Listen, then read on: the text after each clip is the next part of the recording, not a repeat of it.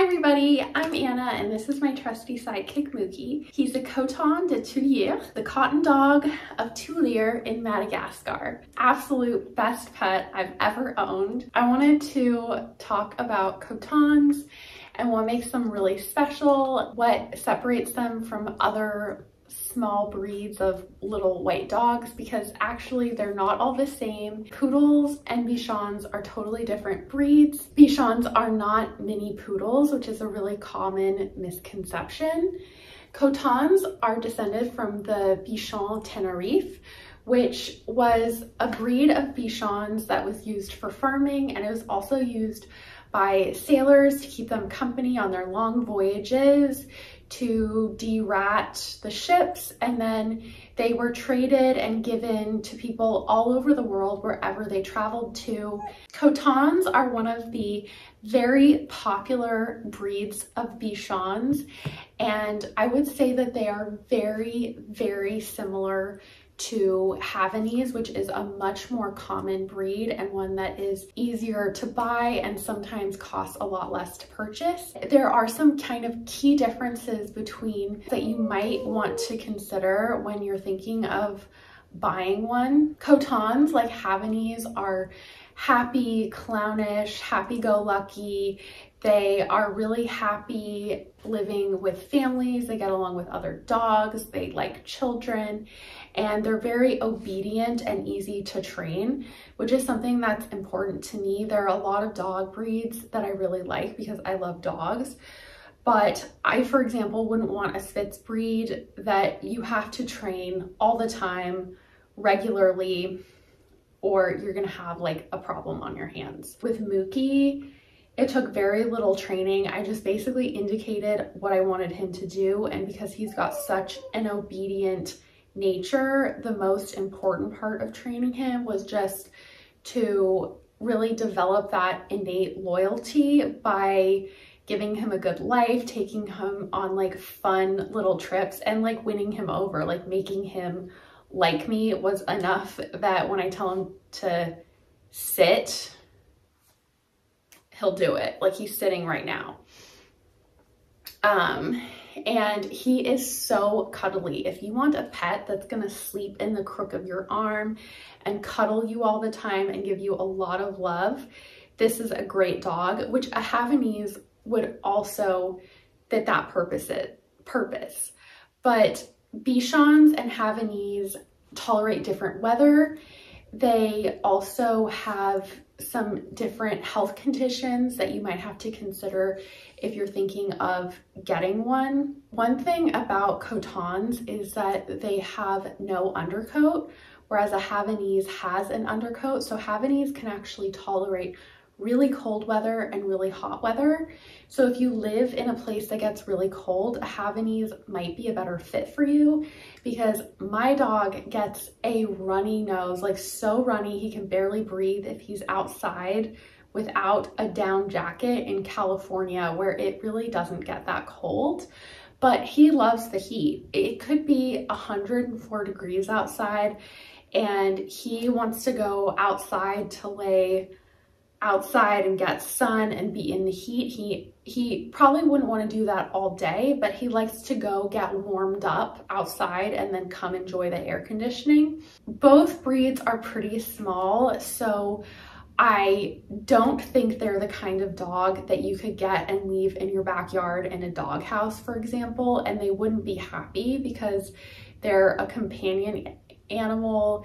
They're really small, so they could easily get picked up by a bird of prey, or where I live, you do have to be concerned about your dogs getting kidnapped for rehoming fees if they would be high.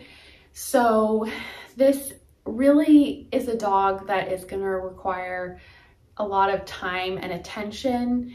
Havanese have a higher grooming requirement because they've got a thicker coat that's like harder to manage.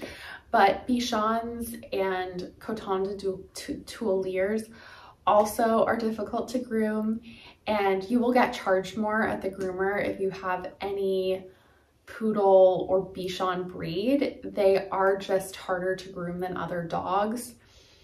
The Coton de Tulear needs weekly bathing because they don't shed, and so whatever they've like picked up in their coat will stay on their coat. And the same is true of havanese, but for havanese, they're prone to allergies and skin conditions. So if you get one and you live in an area where you know that the allergies are already really high, you should be prepared to take the dog to the vet and do various things to manage allergies and try to hopefully prevent them from having skin conditions, because if they're not managed, they might really like bite at and maim their own skin, because they'll just like gnaw at it because it's so itchy. So that's something that I think dog owners should take into consideration, because I really feel like dogs are family, and if they end up having health problems, even if they're very expensive, that's something that needs to be taken care of. And it honestly might be a reason to not get this dog. It might be better to get a non-companion dog that has lower needs for grooming and just spending time with them. I had a dog named Voltaire that was a standard poodle, and he was a very robust, healthy dog. He did not have any health problems, any problems.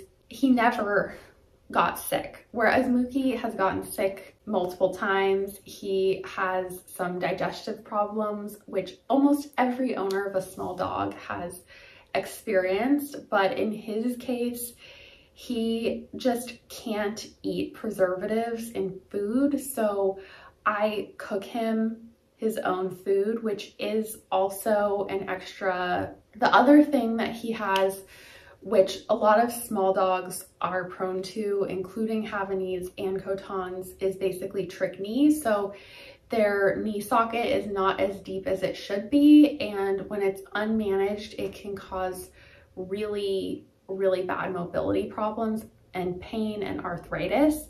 So if you've seen a dog who's small and kind of has a limp, or they'll sometimes limp and maybe they mostly limp on one side, but then they're limping on a different leg, they're probably not faking it. This is the trick knee or luxating patella, and it can be easy to manage. Like with Mookie, I give him, since I already cook for him, it's not an anti-inflammatory diet. And then he does get a joint medication, which sounds really expensive, but because he needs so little of it, it's probably about $200 a year, which honestly isn't that bad. So I would say that the purchase price of a Coton, if you've looked into getting one, is usually a minimum of $1,000, and it can go up to $10,000. They are considered to be one of the healthier small dog breeds, which is pretty helpful. And the average Coton, I think, is probably around $2,000, but they're expensive. They're probably going to be high maintenance. They have high grooming. All the love and care and attention that you give to them, you're going to get back, because Mookie is the most loving, the most cuddly. I mean, he's almost like a lap cat, but also a dog. And I really like him. I think he's an amazing dog. But I think for some people, there are other breeds that might be a better fit, or if you live somewhere and they don't have breeders of Cotons where you live, but it's pretty easy to get a havanese, because there are a lot more havanese. They're a more common breed. I've definitely seen some for sale for like $600 to $1,000. And you could get a really good one for $2,000. I'm not saying to spend less, and actually there are some havanese that come from like really good breeding lines that will cost you a lot of money. It all depends on what you're getting the animal for. For me, it's definitely a pet, and I wouldn't really want to breed dogs, but I love having them. I love the companionship. Mookie is pretty much, I mean, he lets me hold him like he's a baby. He'll sleep in the crook of my arm. I also get really bad migraines, and it's so funny because one time I swear he's like, huff, huff, huff, I have wants, I have needs.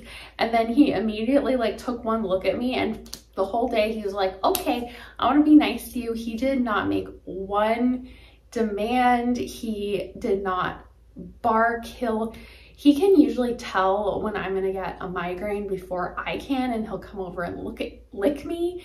And if I'm really sick and I'm like trying to do things, he will like bark at me until I go lay in bed. So I feel like he gives me so much emotional comfort. He really cares about me. And I don't think that's unique to Mookie. I think a lot of Cotons are really great dogs and maybe just as good as Mookie, but to me, he's like the best dog that ever lived. And I definitely think that other people should get them, but you should think about it. And I mean, I am gonna do everything I can to talk people out of getting a dog if they don't really want to spend the time, effort, money, because it's a really big commitment.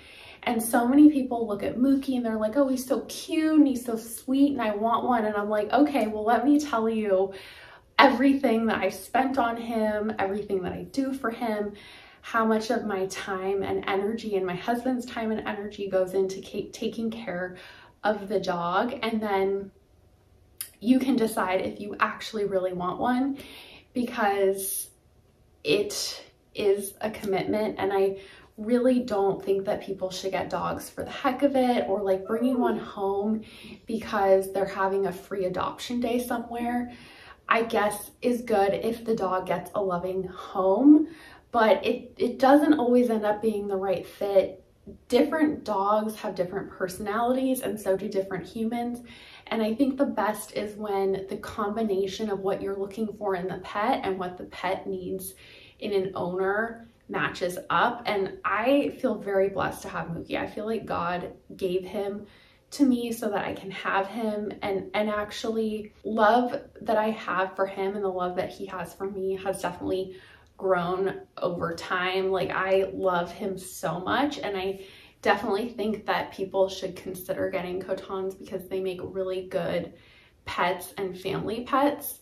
But there are a lot of bichon and poodle breeds, and a lot of them have overlapping personalities. I hope that this was helpful and that you liked the video, and that it will help you when you're making a decision about what dog to get, because I think there are a lot of breeds that can fit into a family, and Cotons are really, really good dogs. But they're very expensive and they're pretty hard to get. So I do think it's worth considering other breeds, but Mookie is the best dog that ever lived. And thank you for watching this video. I'm gonna cut myself off because I could literally talk for like an hour straight. Thanks for watching. Bye.